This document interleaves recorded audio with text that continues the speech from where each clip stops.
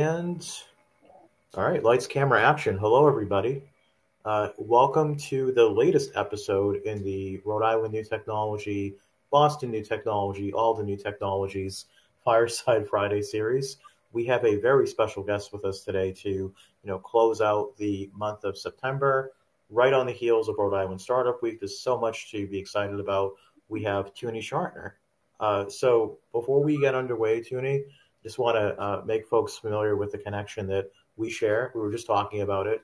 So everybody, when I was first getting started in the entrepreneurial community, innovation space, Tuni was one of those people who pulled out a chair for me, opened a door for me, and said, sit down and make yourself at home. She's extremely hospitable and extremely inventive and imaginative.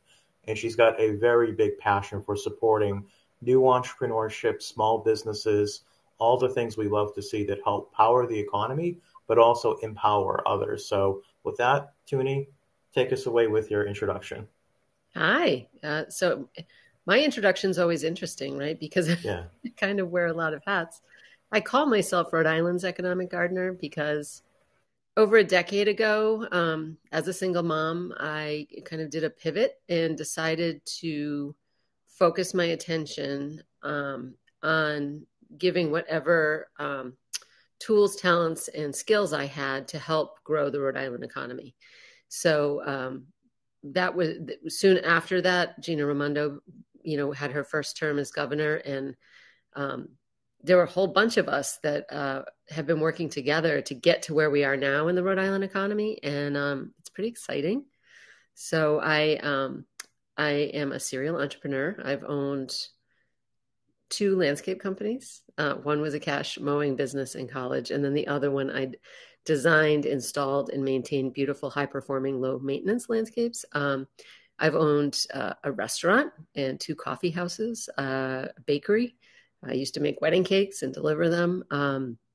I grew up in an entrepreneurial family, and at the age of 55, we didn't talk about entrepreneurship when I was growing up. Like all my friends' parents worked at like IBM, and mom stayed home, or that was the beginning of women really becoming more professional. So I grew up with small business owners as parents, and a lot of their friends were, because I grew up in the horse world, and and I have been helping Rhode Island businesses grow for decades, whether I did it as a consulting practice specific to focus on that, or whether I was just helping fellow Chamber of Commerce members design their growth strategies and marketing plans, and pulling other experts in to assist them. So that's something that's just always come naturally to me.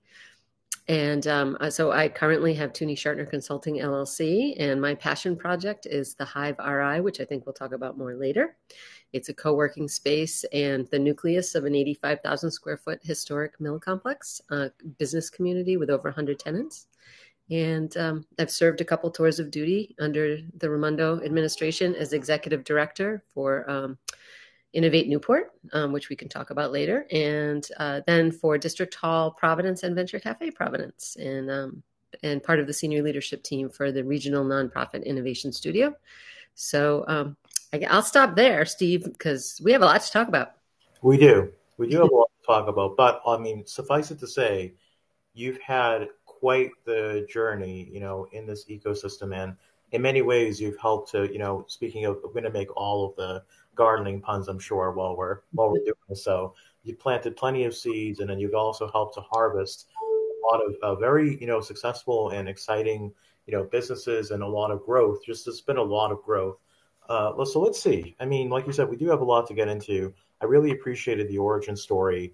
So let's start with something fun. I mean, right here and now in the present moment, what would you say are some of the things you're most excited about that you're involved in? And then if you wouldn't mind also just sort of giving us like your own perspective on what you're also seeing again in these contemporary times when it comes to new entrepreneurship and new innovation. Okay, I was thinking about this in preparation. So, as far as the Rhode Island economy, super excited. Like right now, Molly Williams, the director of who I adore, is the director of Innovate Newport. I only signed up for the first two legs of the relay. They needed a very scrappy entrepreneurial inaugural executive director to get Innovate Newport open. Just a little background. Innovate Newport was the Sheffield School. It's a 100-year-old historic brick elementary school in the city of Newport. That started off a $2.5 million 2-year public-private partnership project. 8 years later, we needed to get it open at $8 million. So I was the inaugural director, served. I signed up for 18 months, give or take a couple months, to get it open and build the initial community and culture. So for the first 10 months, it was getting it open. It was Tuni wearing a hard hat, giving 600 hard hat tours, working with the contractors. And then Jordan, who you probably know, who's still at Innovation Studio, was my intern that helped me open Innovate Newport. So we were very lacking in resources, let's say, and they needed someone very entrepreneurial. So we got that open. And I'm circling around because right now it's on probably the 7th or 8th leg of the relay. And Molly Williams is an amazing colleague and friend, and she's the director there. She partnered with Riley Kahns from Venture Cafe Providence, and they're kicking off Rhode Island Startup Week as we're speaking, taking a whole bunch of people on an innovation tour on a bus around Rhode Island. So that's exciting. The fact that it continues to grow and evolve, and there's a there now, as my friend Bob Ruley says. We've created a there that continues. I credit Gina Raimondo, who's now our Secretary of Commerce, with, I call her time as governor as the great time of the great convergence, because for decades, so many of us were trying to work together to support each other to grow the economy. And I really literally saw her come in and move internal resources around, bring external resources in that we needed to build out. And she really built the infrastructure and developed the strategy to get us going. And now it's our job to continue to strengthen that foundation and grow the economy, the innovation economy. Hi, Michael. Sorry. And so I'm excited about that. I'm excited, and I'm still part of it, but more in a supportive way. I love to build things, and I love to support and nurture growth. So from planting seeds to harvesting to continuing to nurturing crops, I guess you could say that I'm excited about that. But I'm also excited about a project I'm working on, and I haven't been this excited in a long time. My friend who lives in Rhode Island, who was running the Office of Community and Economic Development for the town of Warren, Rhode Island, was tapped by the town of Bridgewater, Massachusetts, to come lead a very robust revitalization economic development strategy. And he pulled me in, I think, in his 3rd month there. And we've got a lot of exciting stuff happening in Bridgewater, Mass.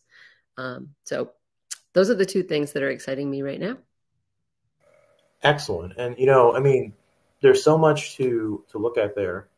I mean, one of the things that really stands out to me both about you and also the state of Rhode Island is there is this very hands-on, very ingenuity, very ingenious, but also adaptable way of doing things, where everybody basically pitches in and does what that's classic to me. That is classic entrepreneurship. Also, I do know Jordan. Jordan is doing amazing things around New England in general, but also when it comes to Riley and the innovation tour. I remember speaking about that with him a couple of months ago. We're hoping to get some entrepreneurs from Austria to come by and actually hop on the bus, but unfortunately there was a little situation there. But yeah, I mean there is so much going on in community. Yeah, community is absolutely where it's at. I also love when you talked about the time of the great convergence, because I feel like at certain points along the way, the innovation tipping point, but also when you have these new generations of entrepreneurs and entrepreneurship, it's a very, very it's a very privileged opportunity that we have, in my opinion, conveners to, be a part of it and also witness all that growth. So my next question is, I love this. This is yeah, fun. my next question, you're really going to love this question. I want you to talk to me and talk specifically to why you, Tuni, feel that small business itself, I know this is kind of broad, but I know you'll have fun with it. Why you feel that small business is so absolutely imperative in life, society, how things are, how we improve. Well, this is easy. So first and foremost, I believe in the importance of community. I'm very committed. I think the real pandemic in our culture, in America especially, is mental health. And I think we have a lot of isolation. And I've had a lot of people say, you're so European in the way you think. And I believe in community. I believe in the importance of community, whether we're talking about the innovation economy community, right? Riley and Molly and like being a part of that. But small business is the backbone of strong communities, right? And the innovation economy is critical, but we have to build communities that people in to that are we're trying to attract to build the innovation economy, want to come and live and grow families and have a sense of place. And small business plays such a critical role in that. And you know when I got tapped to lead District Hall Venture Cafe Providence, I remember saying to Kevin Wyant, I said, one of my main concerns is that I'm a huge champion for small business in Rhode Island. Rhode Island is a huge small business state. Like 98% of our business is small business. And I said, we can't afford to lose any of us because there aren't that many really strong small business champions. So I'm one of the founding mentors with VMS, Venture Mentoring Service, that we brought here from MIT. 6 of us went to MIT for a week in January of 2018 to learn. Then we came in February of 2018 and stood up the Rhode Island VMS program. And then when RIHub, the state's first innovation campus, which Annette Tonti is running, which is a partnership between the state, URI, Brown, and IBM, that is headquartered in 225 Dyer and CIC Providence.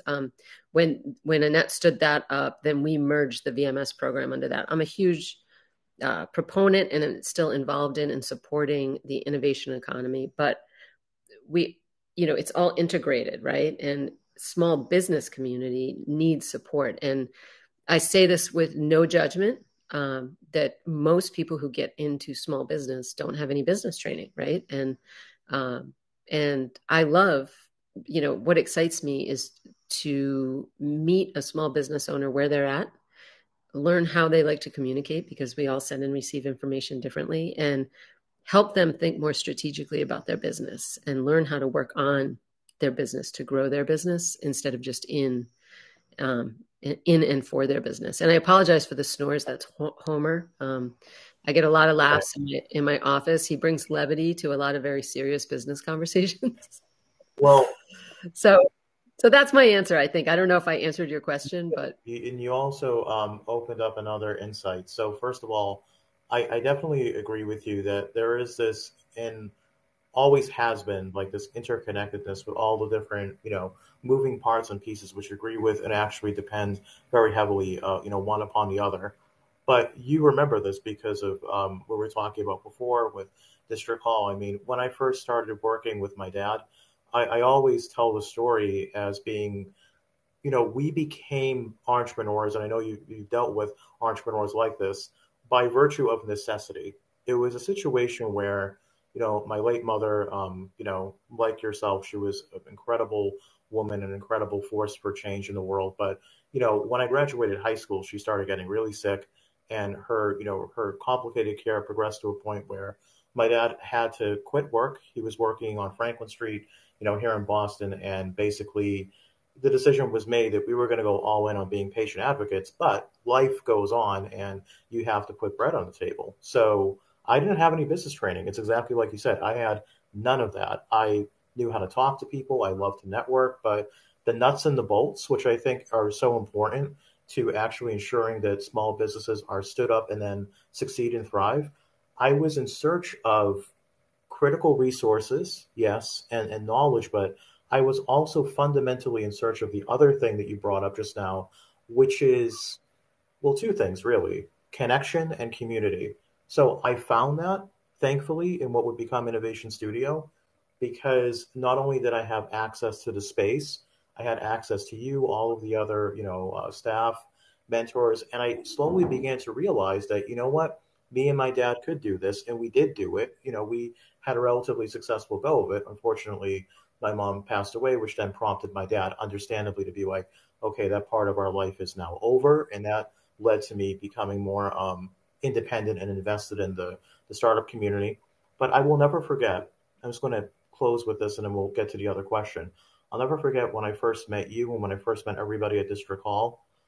There was this one moment when I was working there, and it was actually Dan Vadano who came by, and he said, "Steve, You're doing a great job. And I know him and Kevin did this, and you did this all the time. Like you would just like make the rounds, just make the rounds and go up to people and say, "Hey, what are you working on? Hey, what are you doing? Looks good." And Dan said to me, "You're one of the bright lights in our community. Keep going." And he did this with a lot of other entrepreneurs too. And I know that to when you're in the weeds, when you're working on something, that little encouragement really goes a long way. And I also want to give you a chance to add anything onto that as well. Yeah, I was just gonna post in the message hashtag be Yep. human. Um, you know, community and being human and being authentic and truly caring about each other. I think, Jordan and I were just talking yesterday or the day before about in a lot of the programs that we're standing up and running, a critical component is that concierge, that person within the program that knows you and knows your story and checks in with you and says, "Hey, Steve, like, how's it going? Like, are you getting a lot out of this program?" Sorry, I keep crying because I'm watery, and this all means something, right? Um, It means but something to you, my friend. and it's all about relationships, right? Life is about relationships, and we're still here for you, right? So Amy loves you, and with Jordan, we're a team, and it's like a family, it's a community. So here, and Yeah. still together after all this time. I mean, because, and I know a lot of people, I do talk about this from time to time. Like recently, for example, I became a mentor with with the Share program. And I was talking about, of all things, like, putting together your perfect pitch deck. But I had to take a moment too, because what happened was Jordan introduced me to all these entrepreneurs, and what a range of experiences and what a diverse group of folks. And the one thing that united them, which was so great to see, was they were all hungry to learn and they were all hungry to grow. Really, I mean, they were coming at this from many, many, many different angles, many different points of the compass, and they were all looking to succeed. And when I was done, there was this one entrepreneur who said to me, in the way she said it, it was a very simple sentence, but it's the way she said it that really hit me. She's like, "Thank you for being here and giving your time to us." I mean, so simple, but I could hear and feel like the emotion behind that and the sense of like gratitude and appreciation. And I feel like if we're going to continue to see more innovation, more success, more material prosperity, all that, of course, shoot for the moon. But we also need to, and I think you do an excellent job of this. Like, take care of your people, check in with your people, and if I may, I'll end with this before we get to the next question. You touched on something that I don't want us to overlook, which is mental health. So what I tell our founders that I work with at Boston New Technology and Prepare for BC is like, you have to take time for yourself. Like we got the weekend coming up, for example, and you have to make that investment in yourself, not just in like the processes of business, not just in the different business operations, but I mean, you have to, and again, I think back to my earliest days at District Hall, people walking around like, if somebody saw that I hadn't, gotten something to drink or eat, they would remind me.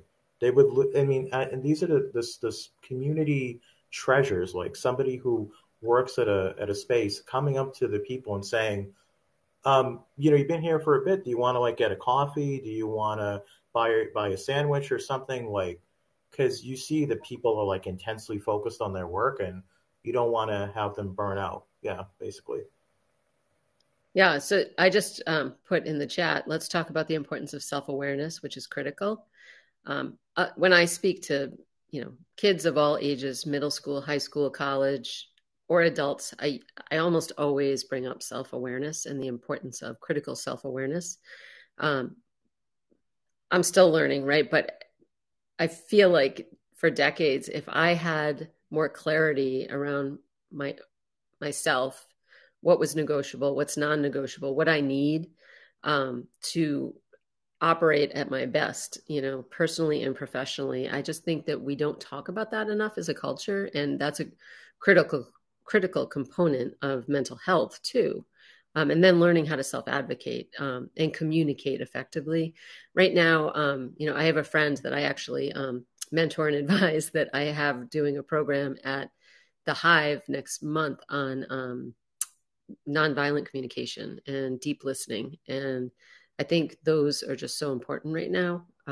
So yeah, I mean, it all ties back to community, watching out for each other, being human. Together we are stronger is a hashtag I've been using for forever, since the beginning of hashtags. And again, I talk about the importance of self-awareness. And to your point, you know, we need to self-regulate. I had recently had Coral Brown do, shh, that's Morty, do a session at the Hive on burnout, self-regulate, nervous system health, and self-regulation. And three, it was a great diverse audience that came to that. It was fantastic. And my biggest takeaway were three questions, and I use it a lot in my coaching and mentoring and advising is, how do I feel? What do I need? What am I going to do about it? And I use that a lot in my business coaching, because so many of the solopreneurs or small business owners that I work with are so connected to their business. And I'll say, let's take a step back. Like, how do you feel right now? All right. Like, what do you need? And what are you going to do about it? What can we do about that? So yeah, I could go on and on about this because I think it's critical. And I did study psychology and English, which I Yeah. use in my business work all the time. Well, it's very important. It's really important, and I think that people don't sometimes ascribe the necessary amount of importance to it. Even like when we treat, the subject of failure in business, failure in entrepreneurship. I mean, now that I'm 35, I'm, looking at the way things have been in my venture career, and in the past, I used to not want to talk about, like, for example, the meetup group that I inherited that went absolutely nowhere and that actually led to a bout of depression. But, interesting thing about that too, when the dust settled after that experience, I, of course, went back to my familiar places and my people who care for me.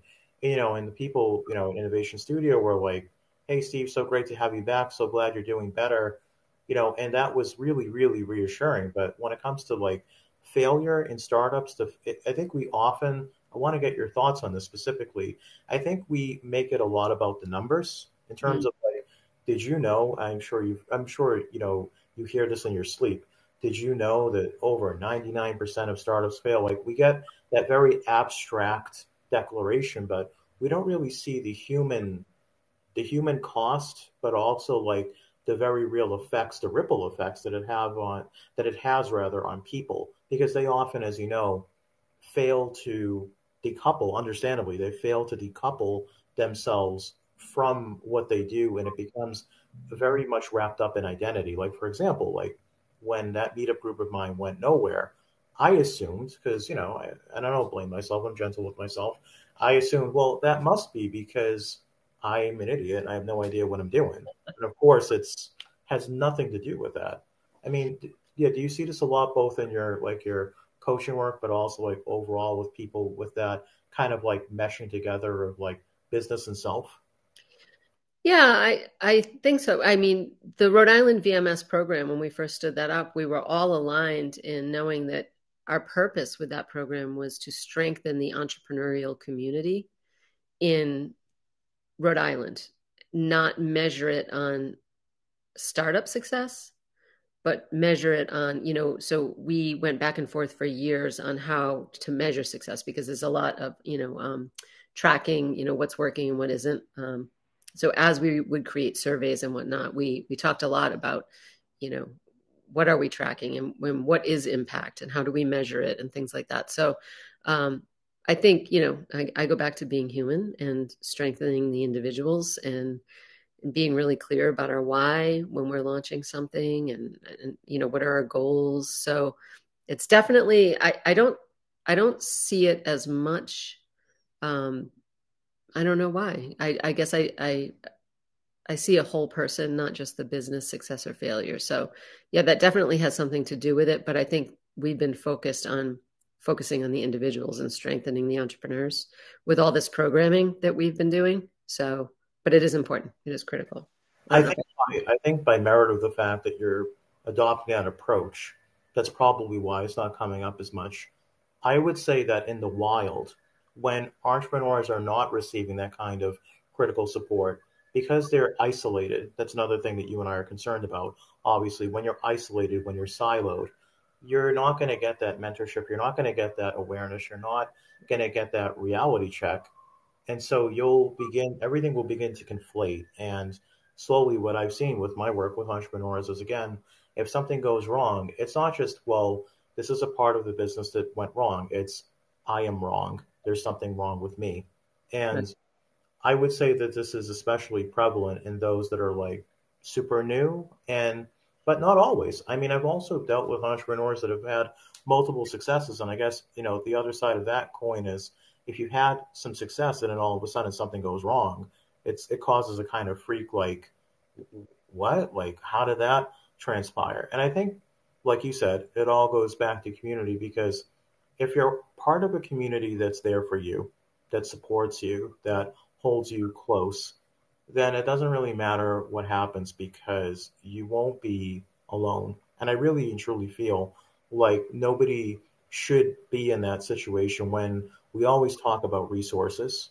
We always talk about we have all of these unfair advantages as like the New England ecosystem. And, I think that we need to, like you said, always go back to the why, the purpose, the people. But I want to get into the hive.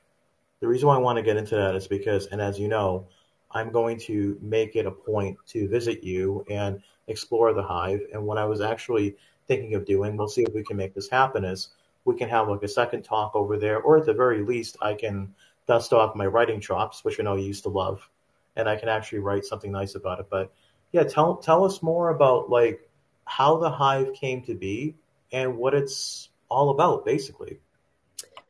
Yeah, so we're in our 10th year, and the hive is a magical place. I often refer to it as when you step into it, it's like stepping into your eclectic aunt's living room. So if you just take a Right. moment to think of that visual, what would my eclectic aunt's living room look like? It's kind of cozy. It's eclectic. When we started the Hive, my friend Mike Baker, who's owned the historic mill, the Rodman Manufacturing Company was the original mill complex. He's owned it since the 80s in different iterations. And when he bought it, it was quite raw. It had been a manufacturing company. It had been a lumber yard. There was a train that had gone through it. And he's made it more and more commercial over the decades. So when I joined him, he was a couple of years out from losing a huge anchor tenant, the Department of Children and Young Families, so Rhode Island, DCYF. And they had been there for 18 years, I think. And his background, his undergrad in accounting, went to law school, became a pretty traditional developer in the 80s, 90s, 2000s. And with the mill, he's pretty conservative, so he had large anchor tenants and a lot less smaller tenants, and that was great, right? Because you have those core anchor tenants that you can count on for revenue. But when you lose the anchor tenants, it's harder to fill the larger spaces, and this was 10 years ago, so we were still recovering from the 2008 recession. And I it's funny, I've always been in love with the mill, and the space that the hive is in used to be my insurance company, like in my 20s and early 30s. And I remember I often think I manifest things, so I'm a little witchy in that way. I remember being in there, and I guess it was the 90s, it must have been the 90s, and having a feeling like I'm going to be here someday, like it's really beautiful. And what had happened with the mill and how the hive came about is my friend Larry Zevon, best WordPress developer ever, my age. So he started out building websites for the Navy. And, he's one of those unique people who can like write code. He's very design savvy. He's an SEO, but he only focuses on customized WordPress sites. So he had his own business, and he was working out of his home office and clients' offices. I was working out of, actually, the old NoCo name, North Coffee, was Updike's Newtown Coffee. Mark, the previous owner, used to yell at me for getting mail there sometimes. And Larry was the first to jump and take an office. So he took an office in our Shiwatuck building. And I was meeting with him about a client project, and we took a walk around, and it was like a ghost town. So we now have 5 of the original buildings. Back then, Mike had 4 of the original buildings, 72,000 square feet. And the main building, the Rodman building, 16,000 square feet per floor.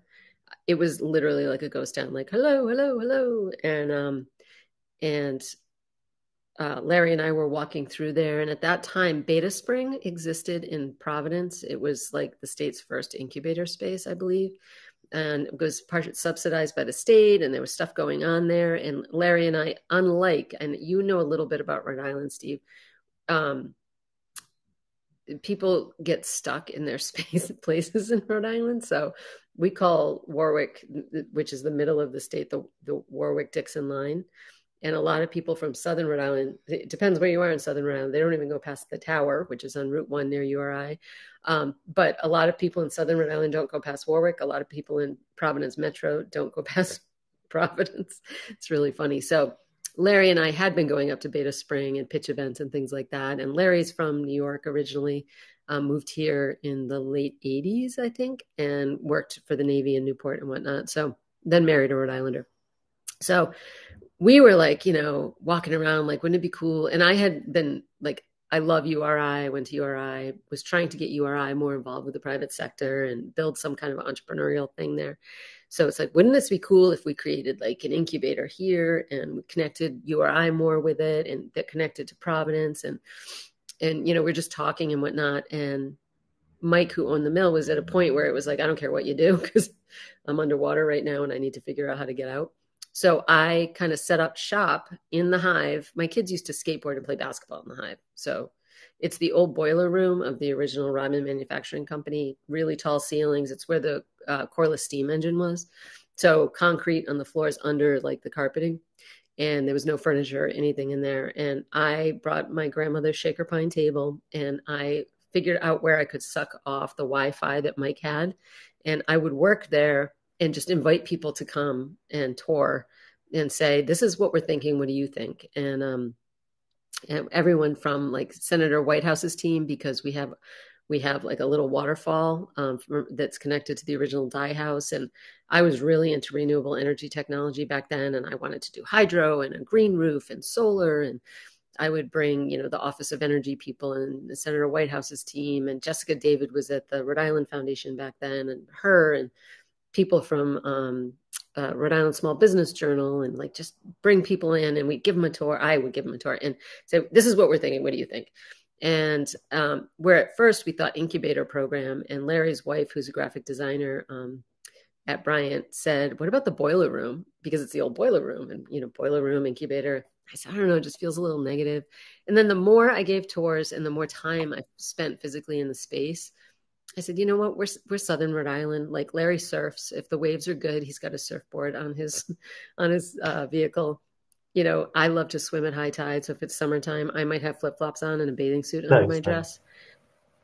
So I said, I think it's a co-working space. So what we did was just started sourcing random furniture and inviting some people to come co-work alone together with us and give it a try. And Larry built the website, and that first summer, that was the spring of 2013. That first summer, we did a super soft opening. Like we made a website live, and we had a woman come from South Carolina who worked for a big nonprofit. And she was used to working in co-working spaces and found us online and came and worked. And she was she gave us great feedback. And we just kind of learned and evolved and I kept sourcing used furniture and rugs and things. And the hive was born. So that is an important part of that. Please. So I'm a growth strategist. I help businesses grow. And yeah. I think I said Mike was 42-ish% occupancy, 72,000 square feet. So I very strategically, so Larry and I co-founded the Hive and with Mike because he let us do it. And I very strategically used it as a guerrilla marketing vehicle that drove a very strategic redevelopment and rebranding of the mill into what it is now. So we went from 40-something%, 72,000 square feet. We're at 85,000 square feet. Mike bought back another building during the pandemic. So we're up to 5 of the original buildings, and we're at pretty much 100% occupancy. And that was using guerrilla marketing and using the Hive as the guerrilla marketing vehicle that drove the redevelopment and rebranding.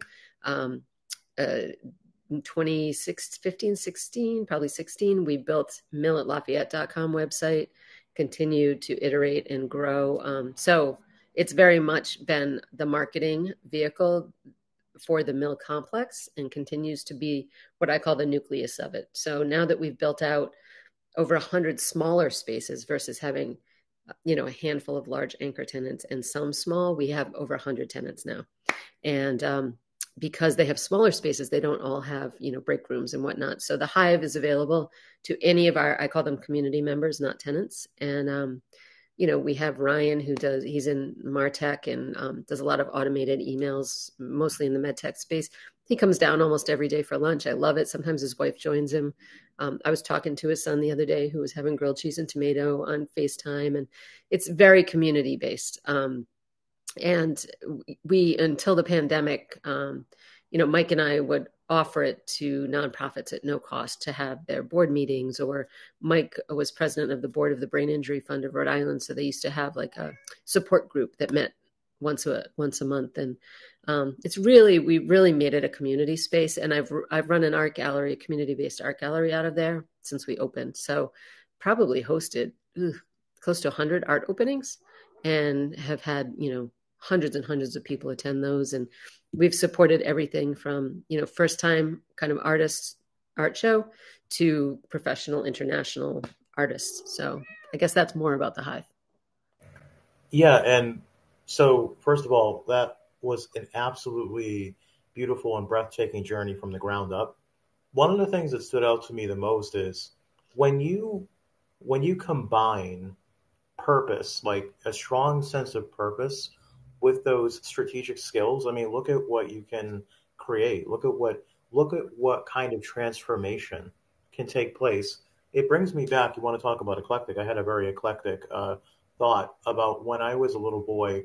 I often tell the story of watching the movie Metropolis, which was made back in like the early 1920s with my dad. Fritz Lang. Ultimately, Fritz and all of his people had to flee the Nazis. It was like this whole thing, and a lot of the movie of Metropolis was lost to the ravages of the Second World War. But there's a message, there's an underlying message there that I think you'll resonate with, but also I feel like it's very important for all of us to think about who work and live in this space, which is that the mediator between the head and the hands has to be the heart, and that's like the main thrust of the film.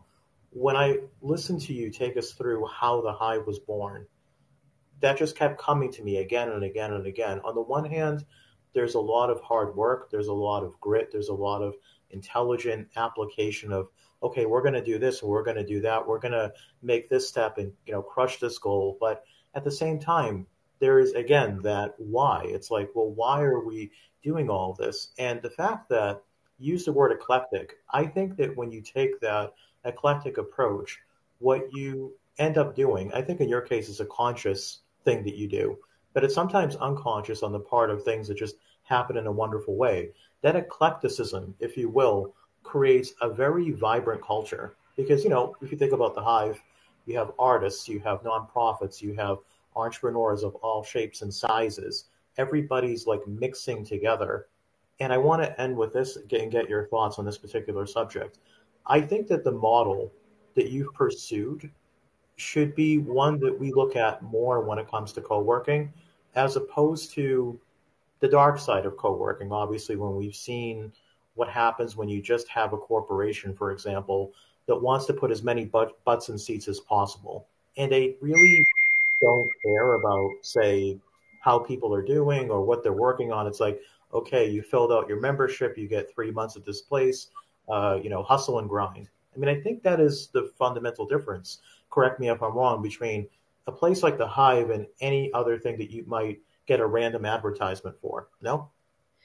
Oh yeah. I mean, yeah, it's so remember when I said, I signed up to get Innovate Newport open and build the initial community and culture. Yes.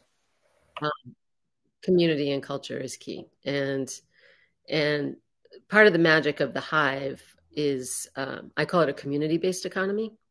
And that diversity is critical. Diversity of thought, diversity of backgrounds, diversity of kinds of businesses. We have two architects, interior designer, chiropractors, physical therapists. We have a whole handful of massage therapists that are fantastic because we need that body work.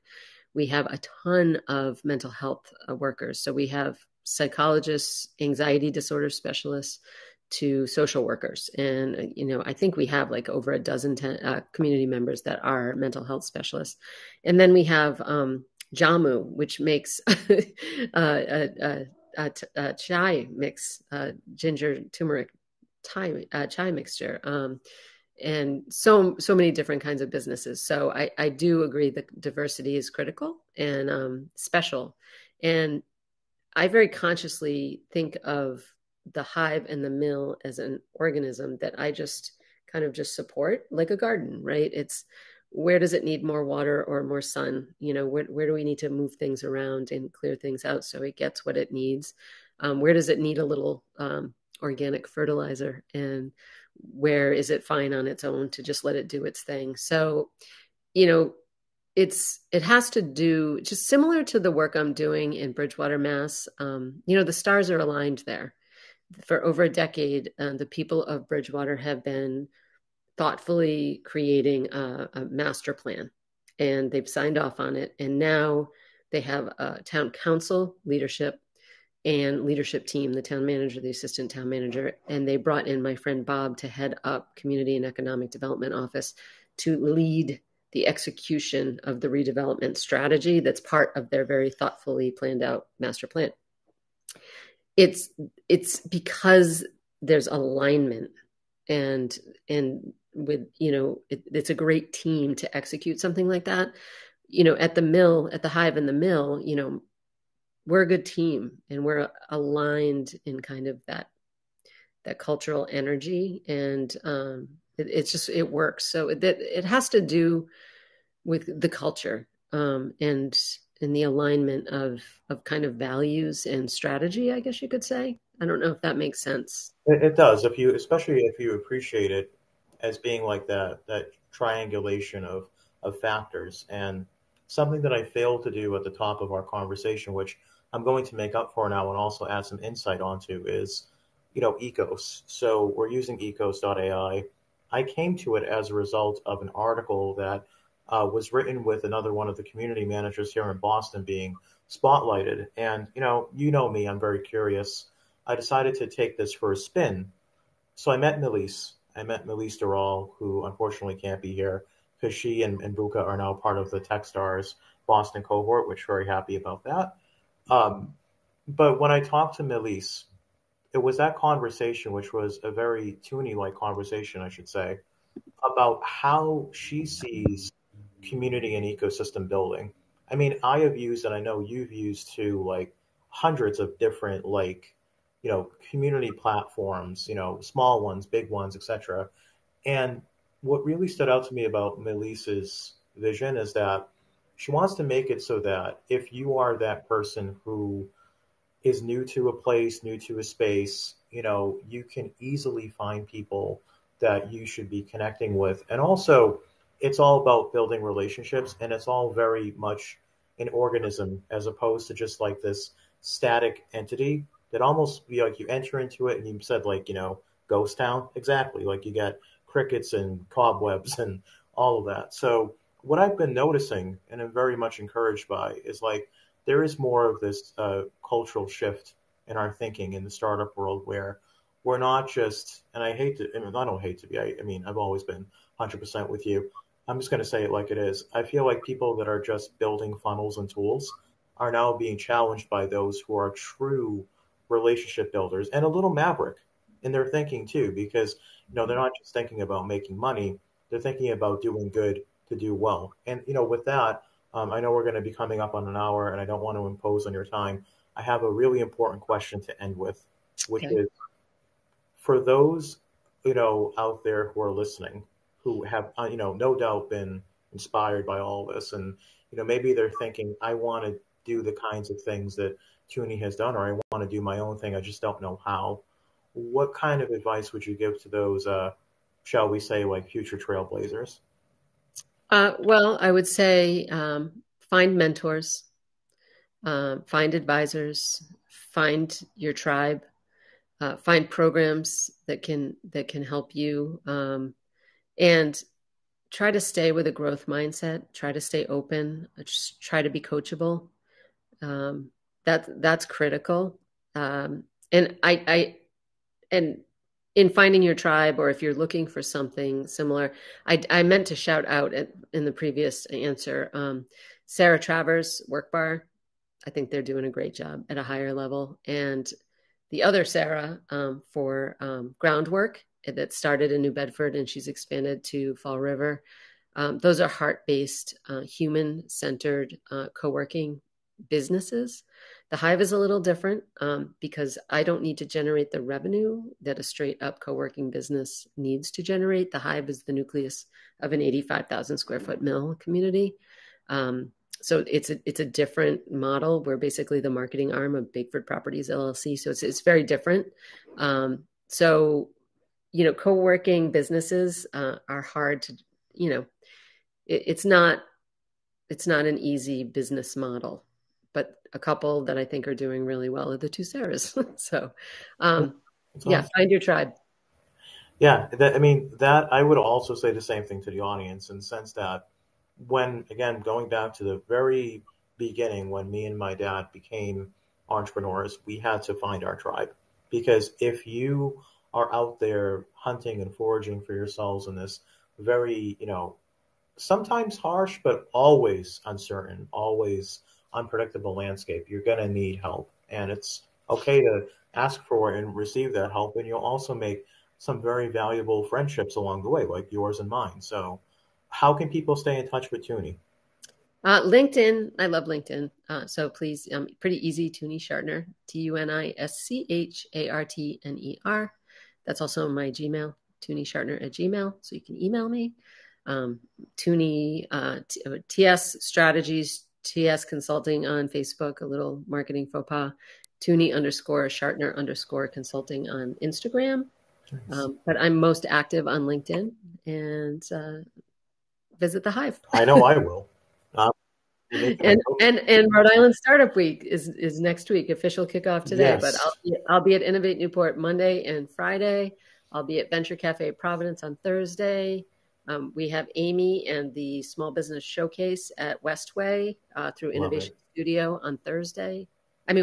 Sorry. So there's a lot going on. There is. Yeah. Thank Well, you.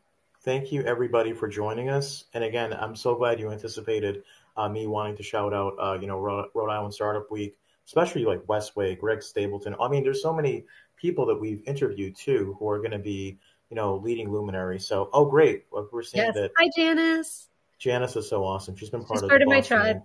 and Yep. mine too. Yeah, Boston New That's Technology. right. So, everybody, again, thanks again for joining us. This will be up on our YouTube soon, but Tuni, it's been an absolute pleasure. Thank you.